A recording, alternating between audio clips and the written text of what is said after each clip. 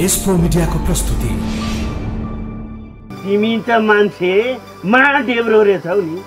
हिजो बिहान के भनेका यही पसलमा आएर चिया खाउन आएका चा भने आएको ससुराली पाएँ भन्दैमा सँगै आएको दौतरीलाई नै वास्तै छैन होइन।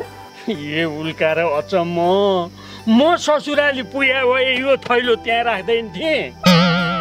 मेरो अवतार यस्तो हुन्थ्यो। मैले ससुराली भेट्न पनि सकेका छैन, पुगे पनि छैन क्या मेरो बाबा।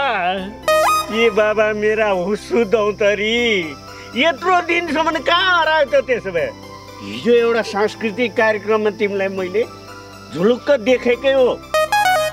तिमीलाई त नाचगान सांस्कृतिक कार्यक्रम पाएपछि आफ्नो दौतरी हुँदा हुँदा ससुरालीलाई नै बिर्स्यौ होइन?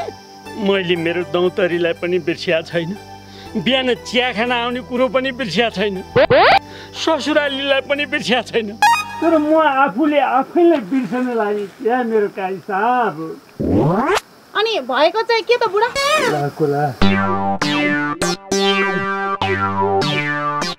यो उल्का र अचम्मै भयो नि नानी। मेरो ससुराली 12 बिसे गएँ भनेर गएको त अचानक भोटे कोसी पो पुगेछु लगाएर त। 12 बिसेमा भेटिनु पर्ने सालो केटोको घर भोटे कोसीमा के भेटिन्थ्यो? होइन ए धारी, तिमीले हामीलाई हँसाउनु खोजेको? तिम्रो आँखा कमजोर भएको कि बुद्धि कमजोर भएको? मेरो आँखा बुद्धि केही कमजोर भएको होइन के काजी साहब। मेरो घुँडाको पाङ्रो कमजोर भएर फेरि फुस्के जस्तो छ। अनि भोटे कोसी पुगेर 12 बिसे आउनु भयो कि कहाँ बस्नु भयो बा? कहाँ आउनु 12 बिसे त अहिले आउँदैछु।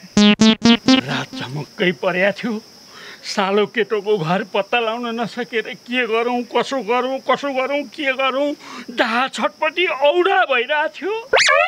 हो त्यही बेला टुप्लुक्क भोटे कोसी गाउँपालिकाको अध्यक्षज्यूसित भेट भयो। उहाँले त मलाई आफ्नो घरमा लानुभयो, सत्कार गर्नुभयो, अनि पछि भोटे कोसीको विभिन्न रमणीय ठाउँमा डुलाउनु पनि भयो। अनि सांस्कृतिक कार्यक्रममा पनि उहाँले नै लानुभएको हो क्या काई साहब मलाई। ललदारी राम्रो भयो त। तर तिमीले मलाई यहाँ चटक्क किन बिर्स्यौ भनेर नि। त्यसो भए त बन्जी जम्प पनि हान्नु भयो होला होइन त? हानिन नानी हानिन, त्यस्तो बन्जी जम्प गन्जी जम्प हान्ने कुरो मैले त्यस्तो केही हानिन। मैले भनेको कुरा बुझ्नु भएन होइन त बा? मैले भन्न खोजेको के हो भने नि बा, भोटे कोसी नदीको पुलबाट कम्मरमा डोरी बाँधेर घरि तल घरि माथि घरि तल गर्ने रमाइलो खेललाई नि बा बन्जी जम्प भनिन्छ। यहाँ आइपुगेको मान्छेहरू सबैले एकचोटि खेल्छन् भनेको हो र? ठक्क मलाई लगाएर त म त्यहीँ चाहिँ पुगेन छु। हिँड्नुहोस् बा, म पुऱ्याइदिन्छु, आउनुहोस्। जाऊ।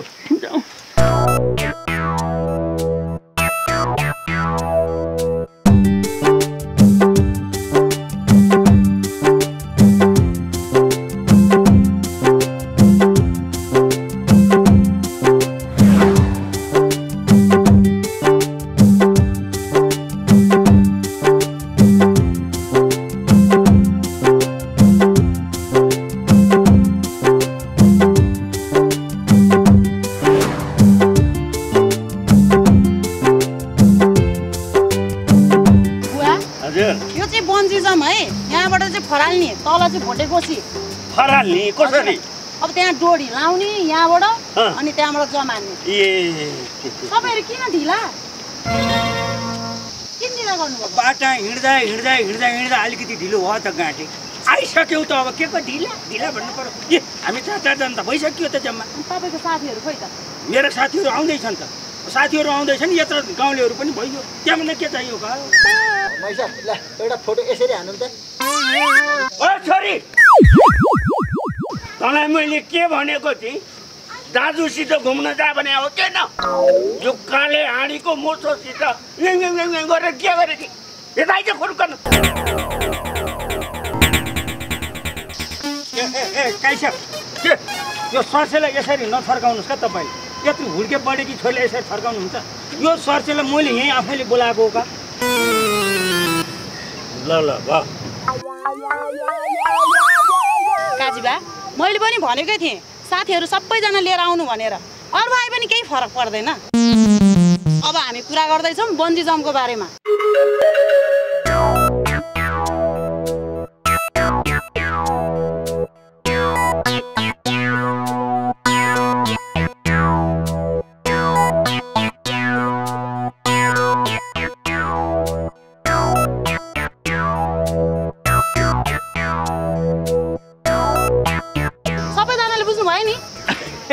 अब अहिलेलाई बुझिहाल्यौँ बाँकी कुरो सबै त्यहीँ गएर बुझौँला का ल ल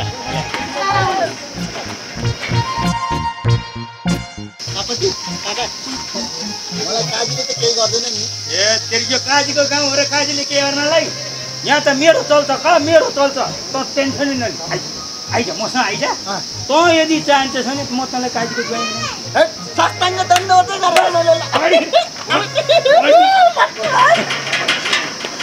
मात्रै जानु पर्छ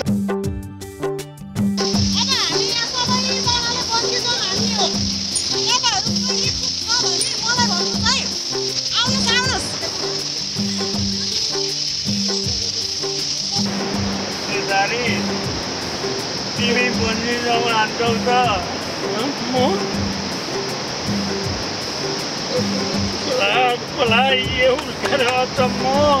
होइन के कुरो सोधिबस्यो काई साहबहरूले के कुरो सोधिबस्यो उहाँ गाउँमा 2 हात औलो कान्लाबाट बन्जी लाएर बन्जी जम्प त हान्न नसक्ने मान्छेले यो सगरमाथा माथि जति बाटो यत्रो बन्जी जम्पेर बस्नु कुरो होइन बोल काई साहब हजुर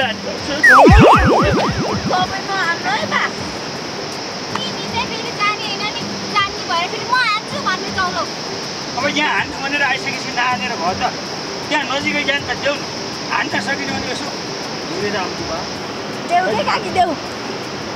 भयो अब तिम्रा बाबुले पनि कहिल्यै मलाई देखिसकेनन् तिमीले पनि मेरो मनको भावनाहरू इच्छाहरू बुझ्न सकेनौ अब यो बन्दी सन्धि चाहिँ होइन म यहाँबाट डाइरेक्ट जम्प हानिदिन्छु जे पर्ला पर्ला आज म ठिक ठाउँमा आएको जस्तो लाग्यो क्या मलाई अहिले भने ठिक गरिस् छोरी अर्को गालामा नि चड्काइदिएन भने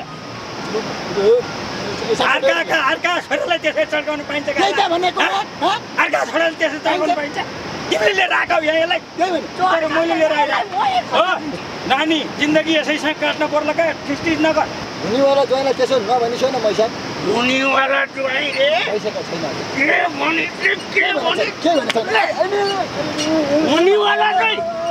हुनेवाला ज्वाइँ होइन हुन्छ कि के थाहा सक्छु कोही छ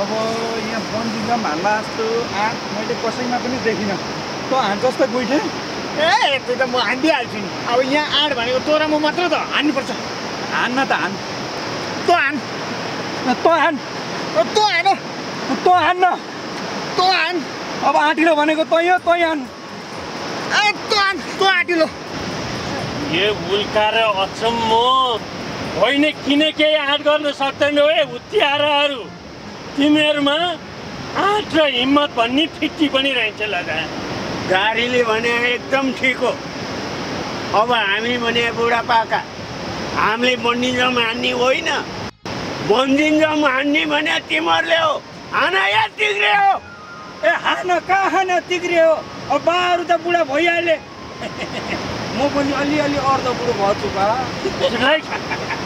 तिमीहरू कसैमा पनि यो बन्जी जम्प हान्ने आँट छैन भने यो बन्जी जम्प हान्ने कार्यक्रम नै क्यान्सल गरौँ गाडी अब यो क्यान्सल गर्ने त भनियो फेरि कसैलाई चित्त दुख्ला कसैको पनि चित्त नदुख्ने गरी म एउटा कुरा भन्छु है त छोरी ल अब म 1 2 3 भन्छु त्यो समयमा बन्दी जम्प गर्ने इच्छा हुनेले हात उठाउने कसैले पनि हात उठाएन भने चाहिँ क्यान्सल गर्ने हुन्छ अटोमेटिक क्यान्सल भयो होइन ल इच्छा गर्नेले चाहिँ हात उठाउने 1 2 3 म हान्छु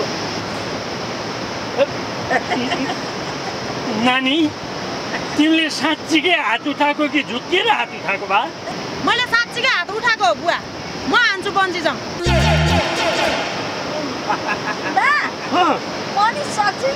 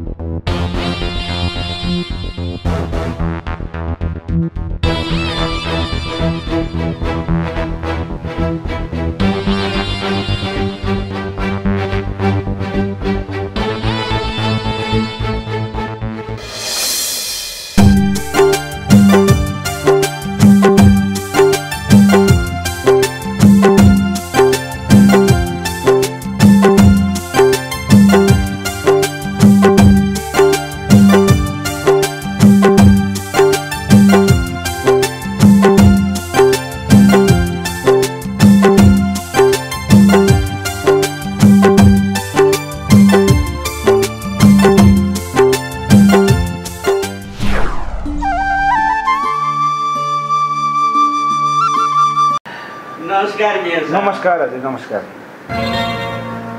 मेयर साहब अब हजुरले चिया खान कार्यालयमै आउनु भनिरहेको थियो अब उनी चाहिँ मेरो एकदमै मिल्ने दौतरी दारी हजुर उनी चाहिँ यहाँ सालोलाई भेट्न 12 विषय आएका पुगेछन् उहाँ भोटेकोसी अनि भेट भएर सँगै आएको काजीबा अनि कहाँ घुम्नुभयो त आज कहाँ घुमियो नि मेयर साहब आहा धेरै ठाउँ घुमियो छोरोले सबै ठाउँ घुमाइदियो असाध्यै रमाइलो ठाउँ हजुर है हो नि आहा अब अझै यस्तो रमणीय ठाउँहरू धेरै घुम्नुपर्ने अब मैले अध्यक्षज्यूलाई अब काजीबाहरूलाई घुमाउनु त भनेको थिएँ अब यहाँ 12 विषय नगरपालिकामा त अहिले हामीले 12 कक्षासम्म चाहिँ निःशुल्क पढाएको छौँ नि त त्यो विद्यालयतिर पुग्नु भएन मैले 12 विषय नगरपालिकामा 8 कक्षासम्म दियो खाजाको पनि व्यवस्था गरेको छु त्यसमा पनि अर्गानिक यहाँकै किसानले उत्पादन गरेको यस्तै पिँडालु सरखण्डा आलु मकै भटासहरू कुनै बेला खिर रोटी यस्तो चाहिँ अर्गानिक खाजा खुवाउनु पर्यो नगरपालिकामा चाहिँ अनि हाम्रो 1 नम्बर वडामा चाहिँ भेडा पालन चौडी पालन हामीले चाहिँ अनुदान दिएका छौँ आलु पकेट क्षेत्र पनि बनाएको छौँ यो गोरु पाल्ने किसानलाई चाहिँ हामीले फेरि अनुदान स्वरूप 10,000 रुपियाँ चाहिँ किसानलाई प्रोत्साहन गरेर त्यो गोरुको पनि हामीले बिमा गरेका छौँ गोरु जोत्ने हलीको पनि बिमा गरेको छौँ यो नगरपालिका सुन्दर नगरपालिका छ दायाँ बायाँ 12 विषय नगरपालिका छ भोटेकोसी कल पर्ने भोटेकोसी चाहिँ बगिरहेको छ यही भोटेकोसीको काखमा 12 विषय नगरपालिका छ राफ्टिङको प्रबल सम्भावना छ यहाँनिर त्यो भएको कारणले गर्दा यसको भूगोल ठुलो छ जनसङ्ख्याको आधारमा अलिकति जनसङ्ख्या चाहिँ कम छ हामीले अब 1 नम्बरदेखि लिएर चाहिँ 9 नम्बरसम्म सबै ठाउँमा कुन खाद्यान्न कहाँ हुन्छ यसलाई फलफुल कहाँ हुन्छ भन्ने कुरो पकेट क्षेत्र बनाएर 3 मा हामीले अब 4 मा पनि भैँसी पालनहरूको चाहिँ व्यवस्था गरेका छौँ एकदमै चर्चित मन्दिरहरू छन् विष्णु मन्दिर छिउँदेवी मन्दिर यस्ता चाहिँ कपेश्वर मन्दिरहरू छन् यहाँ खडादेवी मन्दिर छ यो नगरपालिकाभित्र धेरै मन्दिरहरू छन् हामीले चाहिँ चिया बगान पनि हैन चिया बगान पनि 6 नम्बरमा चाहिँ सुरु गरेका छौँ 5 नम्बर वडामा चाहिँ विकास निर्माणको कामहरू धेरै राम्रो कामहरू भइरहेको छ। खानेपानीहरू महिलाहरूलाई चाहिँ दिने चाहिँ हामीले सिपमूलक कार्यक्रमहरू यस्ता कामहरू अहिले यो चाहिँ जुन सिंहदरबारको अधिकार गाउँ र नगर जनतामा आएर यसको लाभ जनताले पाइरहेको छ। हामीले खाने तरकारी चाहिँ भारतबाट आइरहेको छ। हामी कृषि प्रधान देश भन्छौँ भनेर चाहिँ हामीले 1 करोड पैसा चाहिँ कृषि सहकारी मार्फत चाहिँ अब किसानसँग चाहिँ समन्वय गरेर चाहिँ यसलाई उत्पादन गर्ने अर्ग्यानिक तरकारी यसको व्यवस्थापन बिचौलाले खान नपाउने यसको व्यवस्थापन तातोपानी नाका खुलेको छ। हामीले यही व्यवस्थापन गरिदियौँ भने किसानले निर्धक्कसँग चाहिँ खेती किसान गर्न पाइन्छ भनेर चाहिँ हामीले चाहिँ जुन 22 नगरपालिकामा चाहिँ यसरी कामहरू अगाडि बढाएको छौँ। जय होस् मेयर साहब। मेरी बासै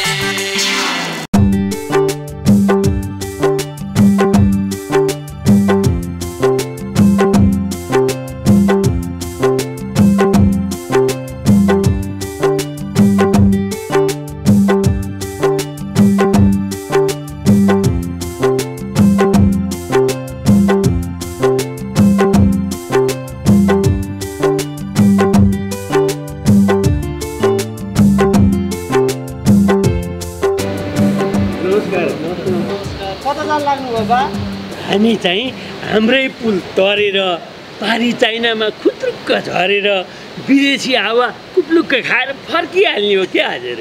पारी जानलाई त कागजपत्र चाहिन्छ, खोइ पास ल्याउनुहोस् त।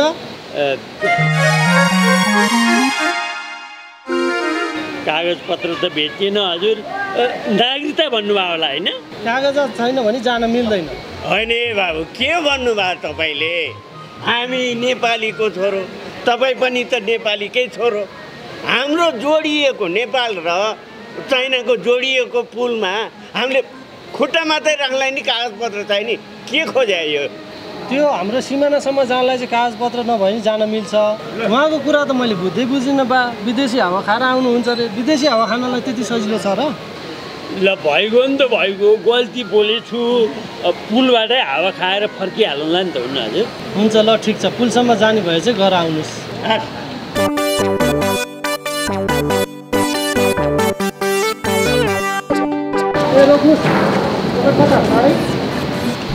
अब होइन के गर्नु रोक्नुहोस्। अति बुढाहरू खुत्रो खुत्रो खुत्रो खुत्रो अगाडि जान हुने, म चाहिँ जान नहुने हो। तपाईँहरूले कस्तो खालको कुरा गर्नुभएको छ क्या? कसैलाई भित्र छिर्न जान पाउने, कोही जान नपाउने भन्ने लेखेको छ। म पनि त नेपालीकै छोरो हो नि गाँठे। ढाका टोपी ढल्काएर आएको छु।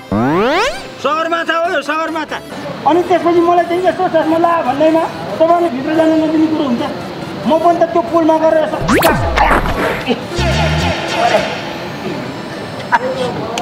यसो प्लास्टिक टेकेर अनि त्यसो मिठो आँखा र खुत्रुको फर्किन्छु का? मेरो यहाँ केही छ जस्तो लाग्छ।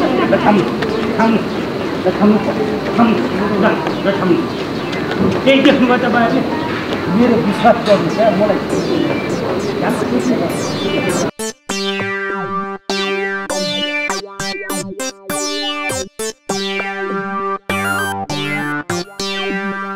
हेर साथी, कति हामीले इन्डिया, युरोप, मलेसियामा जागिर खाने, अब हामी सिधै चाइनामा जागिर खाने। हो अब हामी चाइनामा जागिर खाने।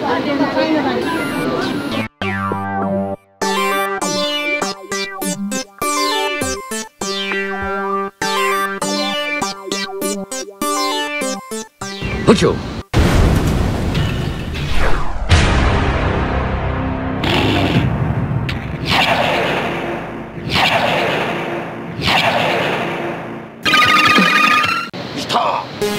के भन्नुभएको तपाईँले? बुझेनौँ त हामीले। केही बुझ्या हो त दारी? बुझेनौँ फेरि। बुझ्यो? अलिक बुझिने गरी बोलाउँ त बुझिएन क्या?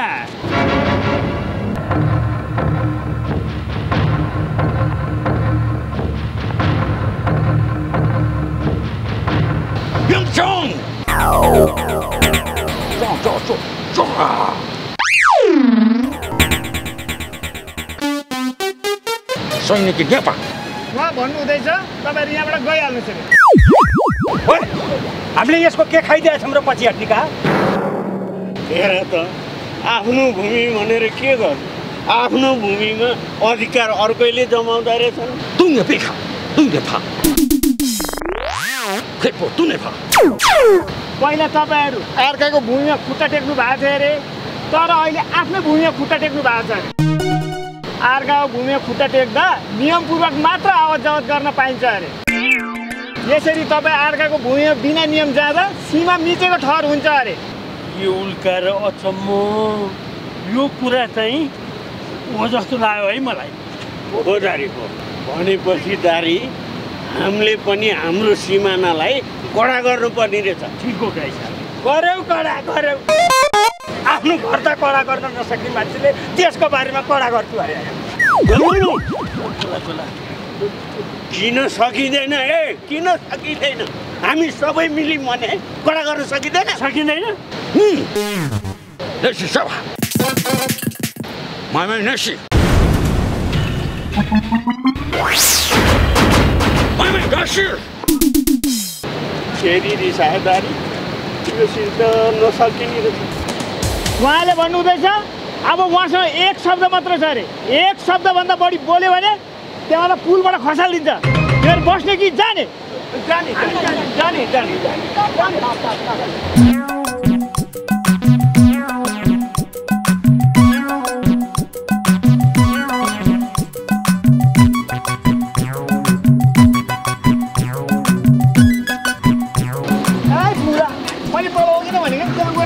भनेर अब जागिर गएन अब मलाई के थाहा त यस्तो हुन्छ भनेर अब म मलेसिया गएँ दुबई गएँ कतार गएँ कोही यस्तो कहिल्यै देखेको थिइनँ अब नसुर्ता के बस्छु थिएँ